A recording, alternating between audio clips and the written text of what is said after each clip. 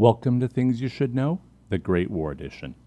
While this series is not about the politics of the First World War, otherwise known as the Great War, to not give you a not-so-brief explanation of why it started would be a disservice to all watching.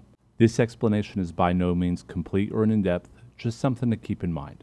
The causes of the war can be broken down into the following things: the expansion of imperialism, nationalism, and militarism, the alliances that were caused by the imperialism, nationalism, and militarism, and finally, the assassination of Archduke Ferdinand, the match that lit the flame of war. For more than 50 years leading up to the Great War, many European countries had started expanding their power in other portions of the world, something we call imperialism. In this case, it was mostly in Asia and Africa, resulting in competition between European countries thousands of miles away in foreign lands. The expansion and proxy wars that occurred because of it was also partially fueled by the new military technologies and larger overall militaries. By the start of the war, Germany and Great Britain had expanded their navies, the armies of all the countries were modernizing, and this new influence of military technology also influenced both Russia and Germany's cultures. Both cultures were undergoing a military bent, increasing the belief by both that using their militaries might be an effective political tool. Nationalism itself had a large influence as well, each country attempting to prove their superiority over the other countries, combined with the desire for the Slavic people in Bosnia and Herzegovina wanting to break away from Austria-Hungary and become part of Serbia. All these factors led to the more direct cause of war, the alliances between nations. In 1879, the Dual Alliance was formed. Its purpose was supposed to protect Germany and Austria-Hungary from Russia.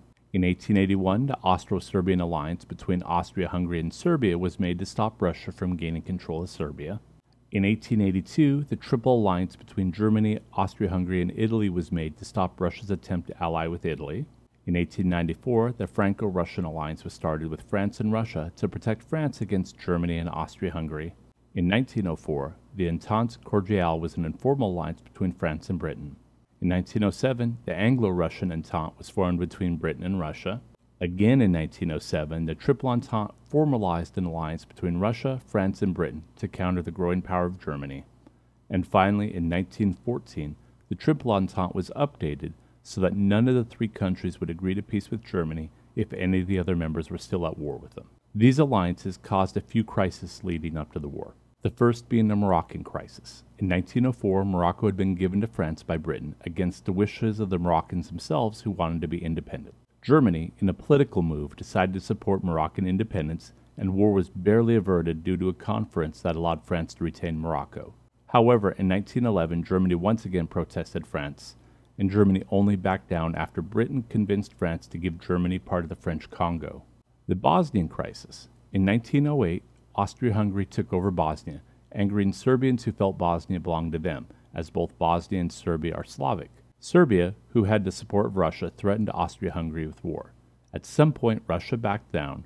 Then again in 1911, the different Balkan states drove Turkey out of the area, and then began a fight between the different Balkan countries over land. Austria-Hungary, taking advantage of this situation, had intervened and forced Serbia to give up some more of its land that they had acquired from Turkey, leaving tensions between Serbia and Austria-Hungary very high. On June 28, 1914, the Archduke Franz Ferdinand and his wife Countess Sophia were assassinated in Sarajevo, Bosnia, on their 14th wedding anniversary.